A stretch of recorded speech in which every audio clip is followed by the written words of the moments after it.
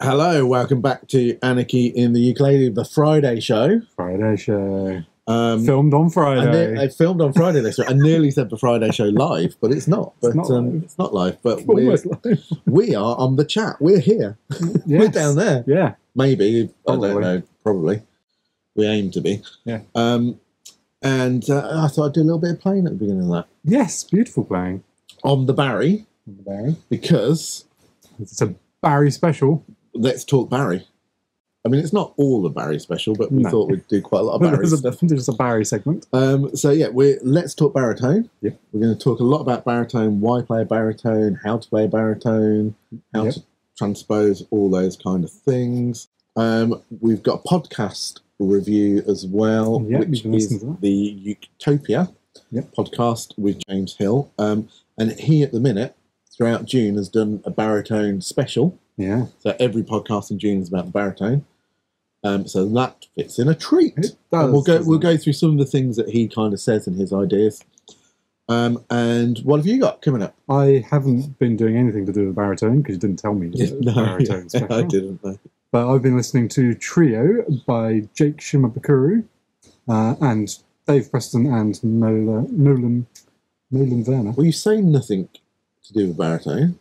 Has he got a baritone? Jake once played a baritone. Oh, okay. Once. He probably owns a baritone. I'm sure he owns a baritone. Why would he not? And it probably features on this album. Yeah, who knows? Yeah. So there are three main bits for today. We're going to keep it quite short because if you watched last week's and you watched the premiere of it going up, you didn't know how long it was going to be, and it was very long. Rather long. It was an hour and 20 minutes. But it was a good enough special, and there was loads of footage. Yeah. I had a lovely time on the chat last week. Yeah, so did I. We had loads of people come on the chat, and people that I'd met at Gnuff. Mm-hmm. So it was really nice. Really enjoyed that. Where should we start? Oh, let's talk baritone. Let's talk baritone. What podcast are you listening to? Let's talk the podcast. I even changed the order around to say podcast first, Sam. Oh, I didn't see that. So, Uketropolis. Well, that leads us on to the baritone. It does. So, Uketropolis is a podcast with James Hill, and it's called Uketropolis Ukulele Questions and Answers. Yes. Now, the whole podcast isn't question and answers, as in every week necessarily. Yeah. I'd say 90% of it seems to be sort of themed with then questions about that theme. Okay, yeah. But there's occasional interview and things like that with other people on there as well. So it's quite a nice little podcast. So are they like listener questions? You submit questions? I think they're a combination of listener questions. Mm-hmm. So sometimes he'll read out questions that have been sent in from people. But they're also probably just questions that he's constantly asked. Yeah. Asked. Asked. But yeah, constantly asked sort of questions. Yeah. And what I really like about it is on some videos you watch on YouTube, you get a very generic answer. Mm-hmm. I'd like to say, if you ever watch any of our other videos, you get the opposite of a generic answer. You barely get an answer, really. You barely get an answer, or you get the biggest, longest, round the houses answer as possible. And normally within the last 20 seconds of answering that, we actually get to the point that makes it really clear. I mean, I only asked you if they were listener Exactly, we've just done it. They're not. He doesn't give just generic answers that everybody gives. He gives really kind of strong opinions of his opinion and his experience. Yeah, and I would say they differ somewhat from the generic answers that you get out there. Well, that's good. It's really good. It makes it really interesting. They're quite short, little bite size. Yeah. episodes. So on the baritone one, which I said has been running through June, there's some that are kind of like 8 or 9 minutes long, some that are 15 minutes long. I listened to the whole lot one after another. One afternoon. Yeah, well, in one car journey, which was quite nice. Yeah. And yeah, so baritone, because he's done a baritone special. And I always like to take something from these podcast reviews that I've learnt. Yeah. So, show us I have learnt this. Teach us. I promise. Well, there's lots of things that he talks about. The first things, actually, that he talks about, I'm going to go through, is reasons for playing baritone. And again, there's some generic reasons, and we always say about, it's great in an ensemble and things like that, which is one of his reasons, but he goes into a bit more detail about why it's great in an ensemble. Okay. And it was something that he says that was a real kind of light bulb moment for me that I really liked. So we'll go into that in a second. So the reasons that James says, and I wholeheartedly agree, is playing solo, it instantly gives you another sound option. Yeah. So ukulele, when you get down to baritone, I find this as well. So I'm sure it probably is slightly dependent on the instrument you're playing. Yeah. Certainly, if you're the standard instruments you're playing, but I find the baritone very mellow. Yes. And I find because it's a slightly louder instrument, you can play it a little bit quieter, and that makes it even more mellow. Yeah. Yeah, you don't have to strum away at it. It's a very warm instrument. So particularly if you want to do some finger picking stuff. Like seeing at the beginning of this video? Like seeing at the beginning of the video. You get this very sort of mellow sound. Yeah. Even with the back of your finger. But as he points us out as well, and his terminology for this is it also, you can make it bark. And I kind of know exactly what he's saying with that, because when we play it in the band and we're strumming harder, you can really make a sound with that.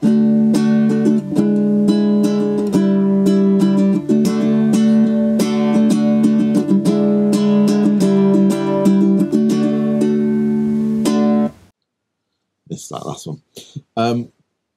So yeah, I get where it's coming from. It's a versatile instrument, and it gives you a different sound than a standard tuning. Yeah. The nearest you get is a tenor ukulele, probably with a low G. Yes.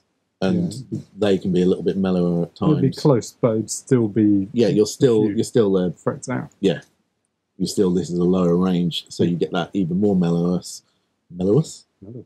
And it's louder, so you get that bark if you need it. So instantly, you've got a different sound set.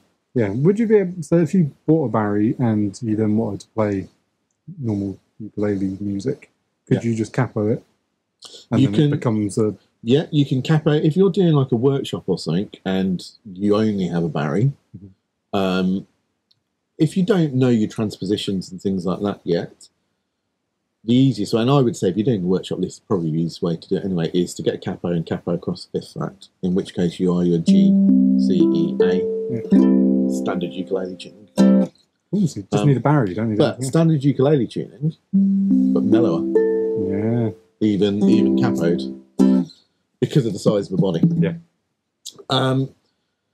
So that's his first reason. Second reason, allows you to find different options for your voice using the same chord changes. Now, this is what I'm talking about, not giving the generic answers, because I'd never heard this said before. Yeah. I'm sure it has been, but I've never heard it. And again, actually, this wasn't the light bulb moment I was thinking of, but this is kind of another one. Yeah. So have you got standard ukulele now? So this is particularly if you're singing. Yeah. So if you're playing, so you're accompanying yourself and singing. So let's say you're playing a C chord and you're singing and it's a bit high for you.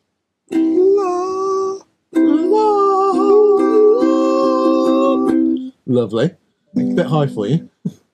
Put down your standard ukulele, play your C shape on a baritone. Now, this is where it gets a bit contentious because people will say, no, that's a G shape. You're playing a baritone.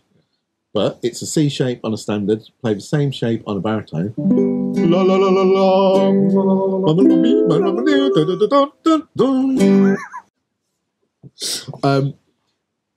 Automatically, you've got a lower range to sing in. Yeah. Now, it's only giving you a couple of options, and there's quite a difference between that and this, which we'll go on to in a minute. Mm-hmm. But you could also capo. Yeah. So if that was just a little bit too high for you, you could capo on the third fret. Yeah.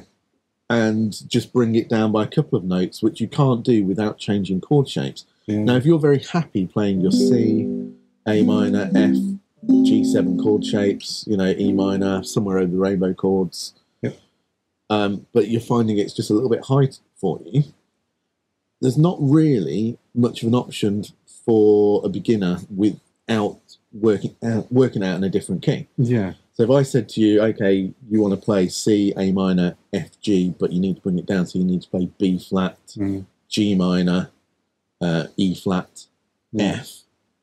That's a much harder set of chords. Yeah. Much, much harder set of chords. You could pick up your baritone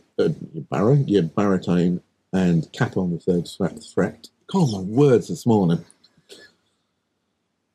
Cap on your third. I've been to school this morning already, so I've been rushing around.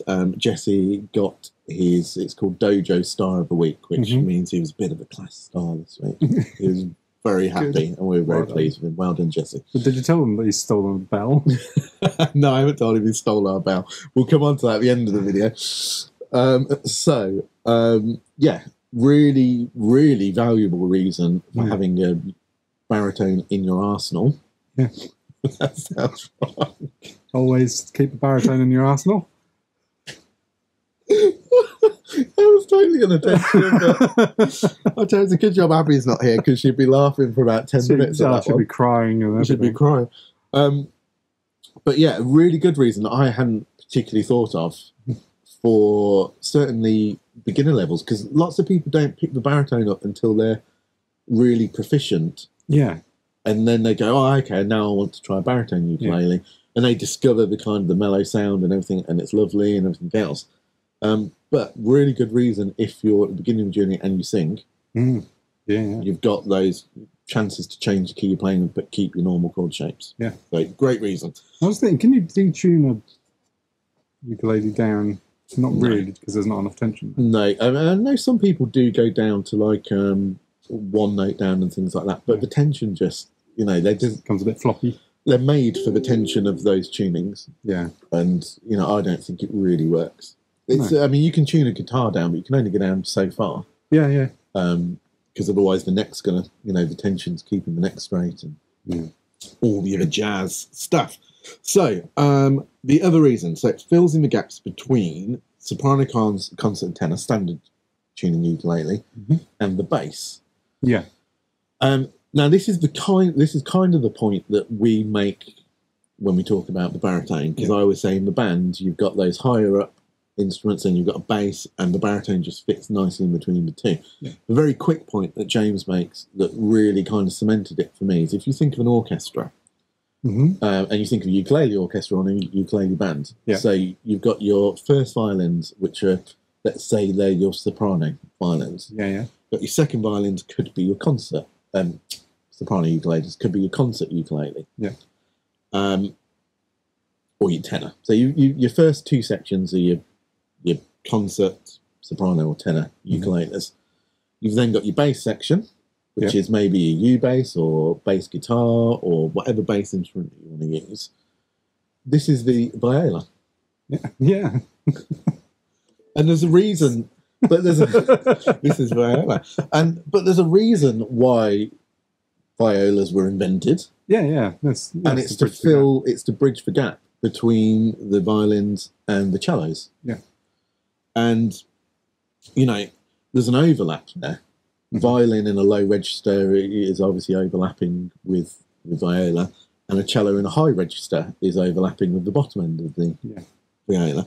It's exactly the same. And so, in orchestral music, you wanted that full sound. You need the viola. If you don't have the viola, you've got a big hole in the middle. Exactly the same with ukuleles in groups. So I think if you've got a ukulele group, vital to me to have baritone ukulele in there. Yeah. But I thought that was just such a really good way of putting it. Yeah, that is. Really nice way of putting it, and it kind of makes perfect sense. Yeah. In that scenario. I just want my written bread sandwich. Bread. Well, that was how he described it. Bread. Think of so. Let's say. I thought you just written your lunch. Let's say you're a small group and you've got somebody playing a soprano or a concert. Yeah. And then you've got a U bass. Yeah. It's a bread sandwich. There's no filling. Nothing in the middle. Bread sandwich. You got the very top end. You got your very bottom end. Bread sandwich. Yeah. I thought it was good. Bread sandwich. I'd forgot about bread sandwich. Well done for picking it up. That's all right. Right, we have promised we're going to try and make this quick. I'm not sure we did promise that at the beginning. We just talked about how long the other one was, but we're going to make this hope you're comfortable. Yeah. And I have agreed with Bongoboy that if it's over 30 minutes long, for every minute over, if you comment on the chat, I'm going to give you £10 out of his wage packet. And he paid me this month.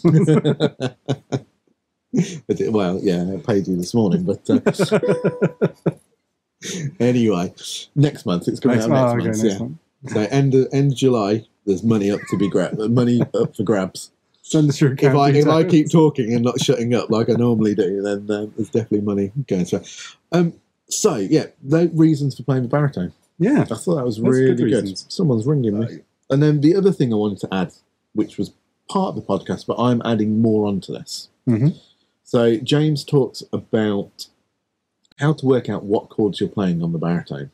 Yeah. So, for instance, if you play me a C chord on there, if I play the same chord on here, it's a different chord. How do you know what you're playing? If you're so used to knowing that that's a C, and you haven't got a baritone conversion book with you or an app or anything else, how do you quickly work out what chord you're playing?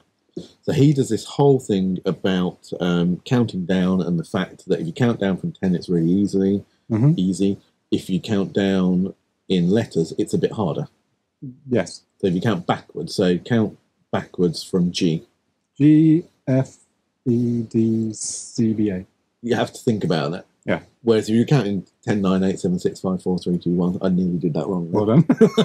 If you count in numbers, it's easy. Letters, not so easy because we don't do it. There's not generally a reason for doing it other than in music. Yes. Which it kind of makes a lot of sense in music, but if you play the piano, you visualise those. Yeah. Rather than actually thinking that you're doing the alphabet backwards, I think. So the reason he does that is if you're playing, so if we go back to our fifth fret, capo or barring, that's our normal ukulele tuning.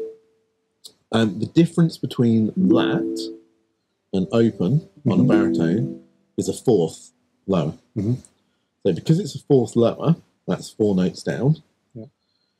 That would mean you have to count backwards. So if we say that our open string on there is an A, is an in tune A normally, and we want to work out what our open string there is, we're going to go a fourth down and count 4 letters backwards. So we're going to go A, G, F, E. And that's an E note. Because that's a bit harder, go up instead. But if you go up, if you count 5 letters up, you'll get to the same note. Okay, yeah. So that's our A, 5 letters up. A, B, C, D, E. Yeah. And that allows you to work out what you're playing. Works with chords as well. Yeah. So this doesn't help you kind of know what chords to play as such. It's a case of working out what that chord is on a baritone ukulele. Okay, yeah. So again, if you're playing a C chord, you're going to count 5. 5 up. You're going to count 5 up. So C, D, E, F, G. So you now know that that's your G shape on a baritone ukulele. Yeah. So if I said an E7 on your ukulele, you still can't get it. 1, 2, 0, 1. No, 1, 2, 0, 2. Sorry. Yeah. Yeah, it's very badly actually. It's actually E7 shape. Yeah. What's that same chord going to be on this ukulele? So it'd be E, F, G, A, B7. B7. So on this ukulele, baritone, that should be B7 shape. Yeah. So that's one way of looking at it. And so it's the same chord shapes that you're used to. It's the same chord shape, but it's a different chord. And I think there's two schools of thought on this, and I'm not quite sure yet where I fall, because I think I switch between the two, which can make it a bit more complex. Yeah. So one way of doing that is learning what all your normal shapes are on a baritone and trying to remember that. And the way he puts it, it's like learning a new language. Yeah. And you're not fluent in that language until you start joking in that language and dreaming in that language. Yeah. Baritone ukulele is the same. You can't just pick it up and straight away remember all of this stuff. You have to keep practicing it, working out those chords until you're dreaming baritone ukulele chords. Which, again, was another good way of putting it. So that's one way of doing it. So you'd work out and you'd say, right, okay, that's an F shape. What is it on here? What is it on here, sir? F, G, A, B, C. Yeah. So that's your new baritone. It's a C shape. That's one way of doing it, and that's what a lot of people, the way they work it out, so they learn new names for their chord shapes. Yeah. If you're in a group situation and you need to play something really quickly, I think there's another way of looking at it, and that is to swap your numbers around. So if you're trying to work out what chord that is, you're going 5 up or 4 down. Yeah. If you want to take a chord name, as in a C chord, and work out what standard shape you should play to play a C chord on a baritone, instead of going 5 up or 4 down, you can go 4 up or 5 down. Okay. I know this makes it complicated, and I guess you have to pick which camp you're in. Yeah. So the reason I say this is, say you've got a piece of music at your ukulele group, and it says that your chords are C, F, and G. So on that ukulele, you say play a C, an F, which is 2, 0, 1, 0. You need to learn your chords, young man. And a G chord, which is the little arrow. Yeah, there we go. Right. I want to play those same pitches on here, but they're going to be different chord shapes. Yes. So how do I work that out quickly at my ukulele grip? Effectively, I do the transposition of the chords. Yeah. So I'm going to count 4 notes up. Yeah. So from a C chord, C, D, E, F. F. So I know that my normal F shape is there. Play C chord. You're at tune C chord. There we go. F. So I would quickly jot down, instead of playing C, F, and G, I'm going to play an F from a C chord. F. F, G, A, B. I'm playing a B flat. That's what it is. Yeah. And G, and I'm playing a C. So it's a quick way of just doing those transpositions, jotting them down on your bit of music. If you're in that situation where you're getting muddled with the transpositions and everything else, just look at your music. A lot of ukulele songs that groups play are going to have like practically everything we play has 3 or 4 chords. Yeah. In it, we don't do that much that expands out of there. It's actually quite easy. Just take a pencil, jot down. So what you're doing there is you're not learning the other way. So you're not learning that this is a C chord necessarily. I guess you are by proxy. Yeah. Because you've got that written down over the C chord, so eventually you will pick that up. But it's a really quick way of just jotting down those chords and being able to play along with everyone else on a baritone. Yeah. So I thought that was worth adding to James's. That was, a little bit. So James's way, working out the differences between them, 5 up, 4 down. My way to actually work out the equivalent chord shapes, 4 up or 5 down. That's baritone. Baritone. I love the baritone. I like the baritone. It's funny enough that we're saying, it's the viola, which also gets all the stick of the stringed instruments, all the jokes constantly made about viola players. Yeah.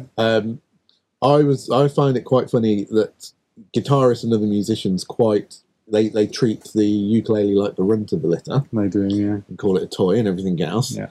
But ukulele players kind of, before anybody says, no, we don't, we all love them, you're lying, because I've heard you. I've heard ukulele players. I heard ukulele players at Good Enough last week make jokes about baritones. Oh, Paul did it the other day. Well, it's not proper.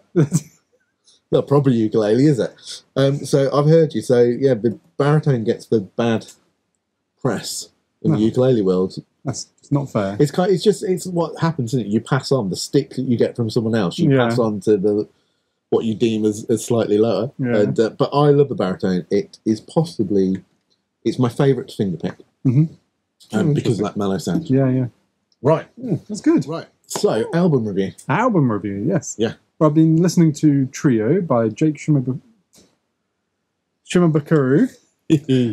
Jake Shimabukuro, Dave Preston. Do you know what? Everyone in the ukulele world can pronounce his name perfectly. And we've been in the ukulele world for a little while now, and we still struggle. So we're not there yet. No. We are not. We've not been accepted. No. Jake, Dave and Nolan. If you notice on a lot of our other videos, we'll just call him Jake. Just Jake. With Dave Preston and Nolan Werner. And yeah, it's not like any other ukulele album I've heard, because a lot of them are covers and plinky plonky. Well, I mean, they are. They're sort of. There's not much. They can be. If you go onto Spotify and you search for ukulele, you get some of these Disney ukulele albums and stuff. Yeah, and they're all. There's mostly ukulele bands or just a single person playing a ukulele. What's so it's a trio. What's the instrumentation? So yeah, there's Jake on ukulele, which might be a baritone. Would it be brilliant if he was playing guitar? He's playing drums. Then Dave Preston on guitar, which is mostly electric guitar. Yeah. And then Nolan Werner on bass. Cool. And then there's percussion and piano and all sorts of things. Bits added into it as well. Yeah. Not main bits, but they're just in there. Nice. And it's made up of 13 songs, 12 originals and one cheeky cover thrown in at the end.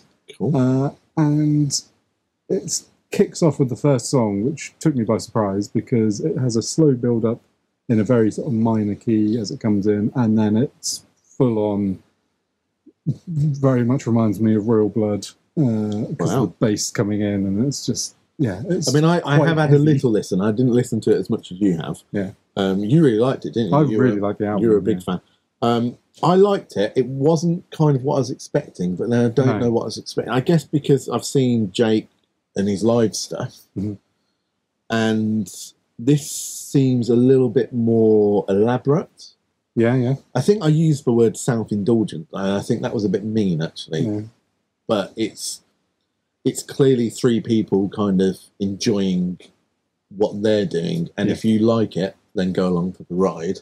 It's a bit more sort of progressive music, as in it starts somewhere and it goes somewhere and it builds and it drops and it builds. And the whole album does that. Yeah. It's sort of they've put the tracks in a really nice order where it flows quite nicely between quite heavy stuff and then slowly brings it down.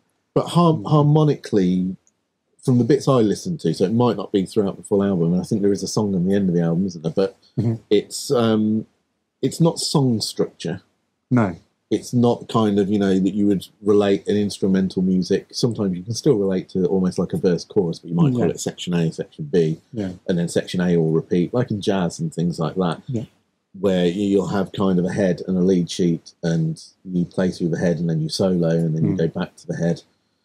It's not like that. It's not like that. It's very organic, and it just flows from one kind of rhythm, one melodic idea or one harmonic idea, and they'll do that for a while, and then it'll progress onto something slightly different or a variation of that. Yes. So it's quite, even though there's some rocky elements to it, it's quite calming, isn't it? I find it is. Well, it can be, and it's nice to just sit and listen to. And I've been listening to it in the car. I've been listening to it in the office.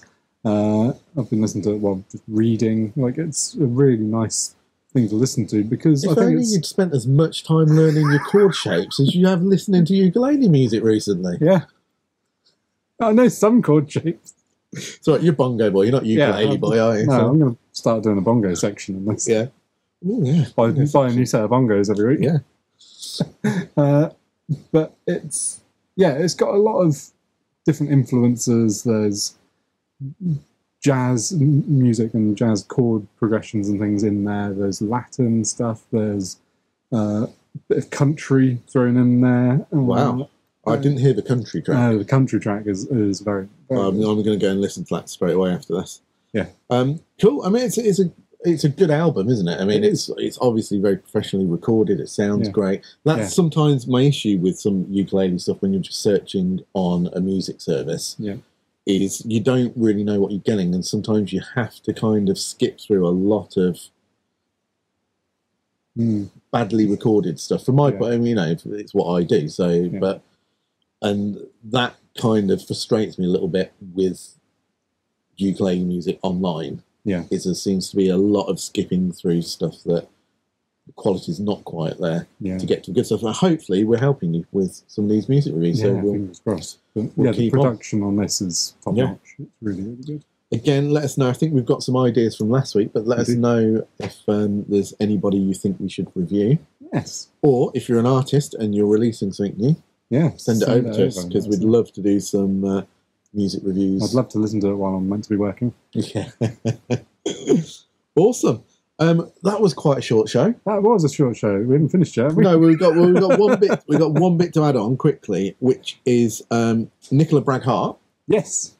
Who is now a member of our Anarchy in the Ukulele family. Yes, she doesn't want to be. We've just adopted her. Yeah, we've just put her on the end of our logo. We've forced her to be in the band. And so Nicola has been raising money for cancer research. Yes. And she has been recording herself doing a song a day for all of June. So today is the last day to give. And so there's a link, which we will either put up here or in the comments or both. Yeah.